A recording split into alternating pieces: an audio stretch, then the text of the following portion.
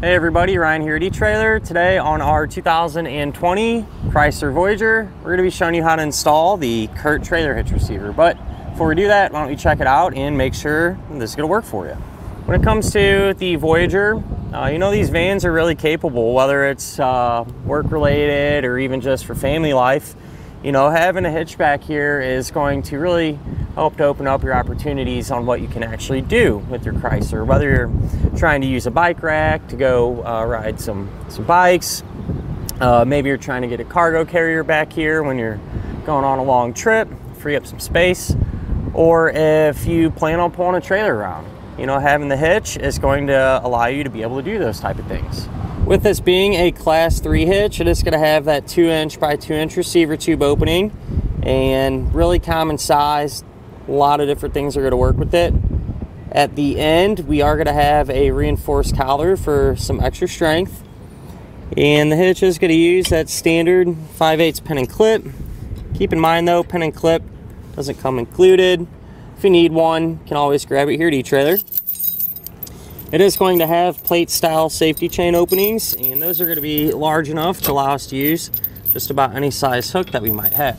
As far as the hitch's weight capacities go, it's going to have a 400-pound maximum gross tongue weight rating, and that's going to be the amount of weight pushing down on the hitch, so that's good for the majority of your bike racks and cargo carriers. As far as the hitch's maximum gross trailer weight rating goes, that's going to be 4,000 pounds. That's going to be the amount of weight that is pulling on the hitch, so weight of your trailer plus anything that you might have on it. This can be used with the weight distribution system, which is a separate component, and what happens whenever you use that, it's going to keep your trailer and your Chrysler level whenever you're towing. So if you have a big camper or something along them lines, it's something that might be worth looking into for you. But with that said, when you do use the weight distribution, the weight capacities go up a little bit. Tongue weight rating goes up to 500, and trailer weight rating will be increased to 5,000 pounds. With all that in mind though, I always do like to recommend, never a bad idea just to grab your van's owner's manual. That way you can make sure your vehicle can pull up much weight safely. Now we can just grab a couple of measurements, and these will help us figure out what type of accessories are going to work best. And if we go from the ground to the top inside edge of the receiver tube opening, it's going to be right at about 12.5 inches. So if you plan on pulling a trailer, chances are good you're going to need to get a ball mount that has a rise in the shank. Probably somewhere in that 4" range, generally speaking, would work best. If you go from the center of the hitch pin hole to the edge of our rear bumper, that's going to be about 5 inches, and you can use that measurement to help figure out that if any folding type accessories you might have can be stored in that upright position without hitting the back of your Voyager. Other than that though, at the end of the day, if you're needing a hitch for the Voyager, it's one you really can't go wrong with. You know, it's going to look pretty good and get the job done. As far as the installation goes, it's somewhat involved. Definitely not the hardest one I've done, nor the easiest. There's a couple times where everything's a little bit tight, kind of tricky to work in, but you know, as long as you stay focused, it's definitely manageable. Speaking of that though, why don't we go ahead, pull into the garage and put it on together now. To begin our installation, we're going to be underneath the back of our Voyager, and first thing we need to do is remove this underbody panel. There's a bunch of fasteners holding it on. The first ones we're going to start with will be the ones that have an 8mm head. So I believe it's just several screws running along the edge here. Pull these out.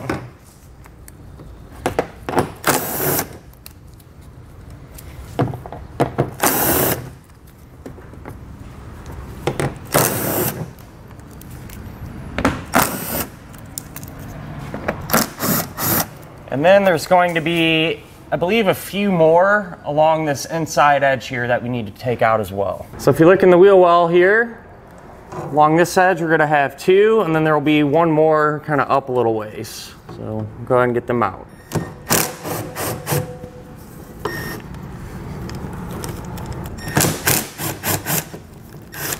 So here along this edge, there's actually 2 8mm fasteners. So again, we will get these removed.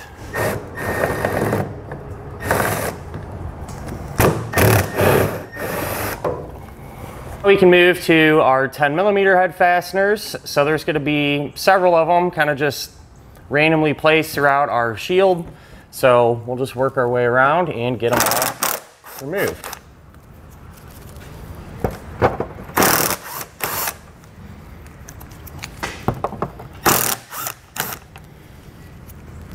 You do want to remove these as well. I'm going to allow you to pull this down and get to these two.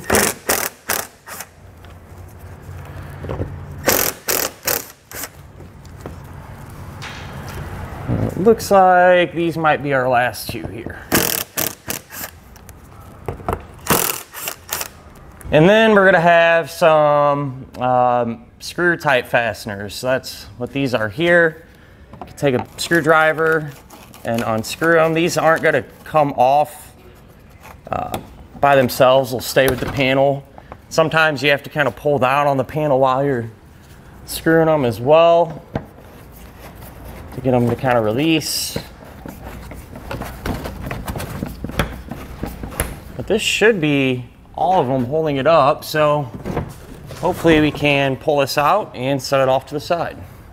Lower our exhaust down a little bit, give us some extra room to work. Before we do that though, I like to support it just to help kind of control how fast and how far it comes down.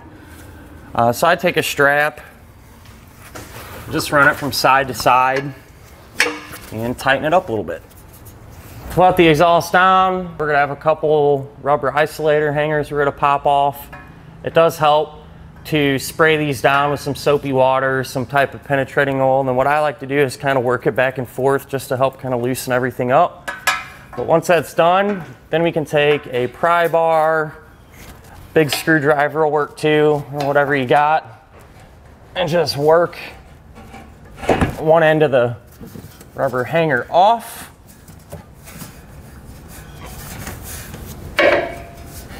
So with that one off, we can move to the one here closer to the middle.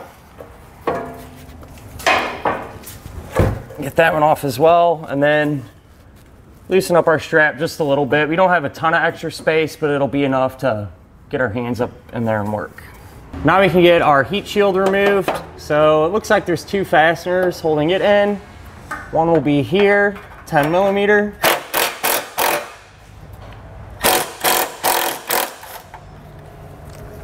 And then, looks like one right there.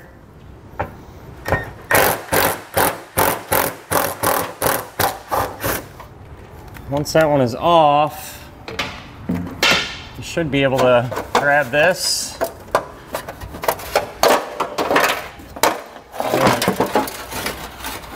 And lower it from our vehicle. So there's a diagram of the instructions which you can follow, and I marked that area out where we need to cut. I'm just going to use a pair of tin snips to do this and get all this material removed.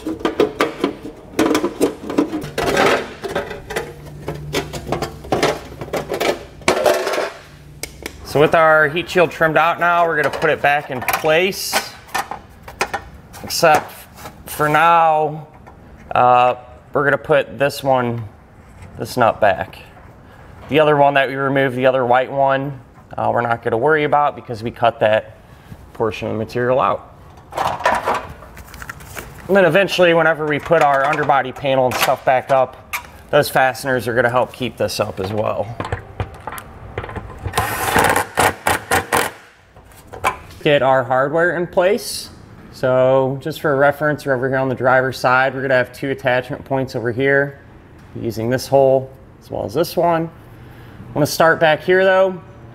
Take the coiled end of your fish wire, put it up through the hole, and we're going to push it back. What we're trying to do is get it to drop out of this larger hole. Sometimes it'll come right out, other times you might have to kind of reach up there and help guide it. But what you're going to do is take a spacer block and a carriage bolt. We'll thread the carriage bolt on, and we can feed our hardware up until it drops down. And then for this one, it's going to be a little different. You're just going to take your fish wire, put the spacer block over it, and thread the carriage bolt on, and then feed it up this way. Over on the passenger side, it's going to be set up the same way, same hardware combo and everything, with one exception. Over here, you're going to have one more bolt that goes into that attachment point there. Moving back over here to the driver's side now, if you look right here, we're going to have this stud with a 10mm nut on it. We're going to just remove the nut there. Since this is no longer being utilized, we can just get rid of it. A lot of times you can grab it with vice grips and just work it back and forth and get it to break off. I'm just going to speed things up a little bit and use a Dremel tool to cut that off out of the way. I do just want to go over the hardware that we're going to use to secure the hitch once it's up in place. So once you're holding it up there and your bolts are passed through, you can remove your fish wires. And you're going to take a conical tooth washer, put that on, and then a hex nut.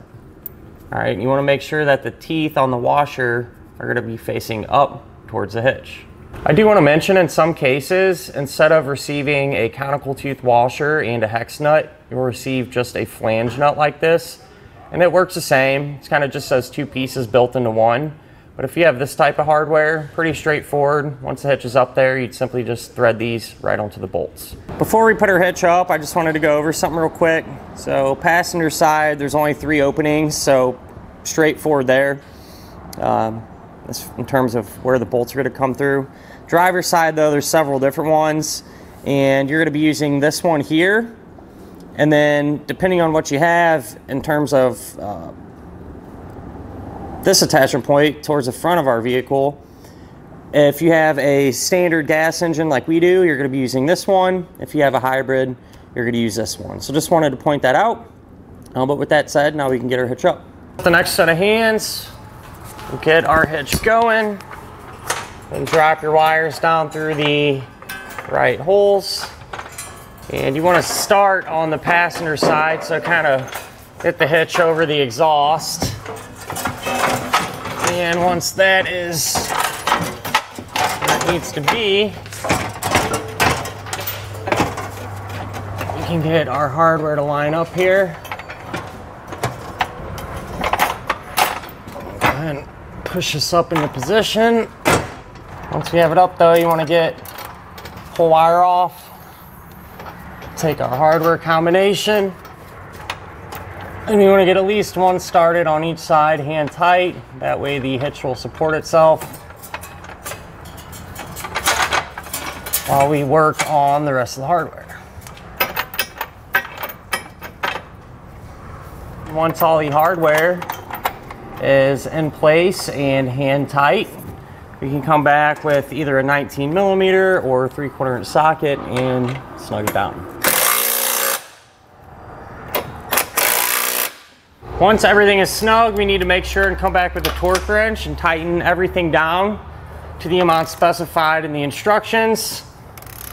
If you don't have a torque wrench, you can always get one here at eTrailer, or a lot of times you go to your local auto parts store, they'll have one there available that you can rent. Now we can get the exhaust rehung. So I got the hanger on the back one already. This one's the same. Just re-lubricate it, and you can usually get it on there with your hand, pop it in place, and then once it's supporting itself again, we can remove our strap. Now with our hitch in place and everything, we can come back to our underbody panel and trim it out. So there's a diagram and instructions, tells you where to cut. So I drew that out. This is almost like a thick cardboard, so you could probably use a regular pair of scissors to get it done, or a pair of snips, or whatever you got, whatever works best for you.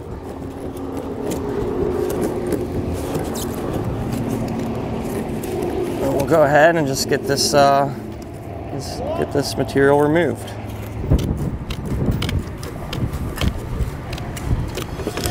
You can simply re-secure it the opposite way that we removed it. One thing I do actually want to mention is I did have to cut out just a little bit more material on this side, close to the center of our vehicle, just to get it to clear.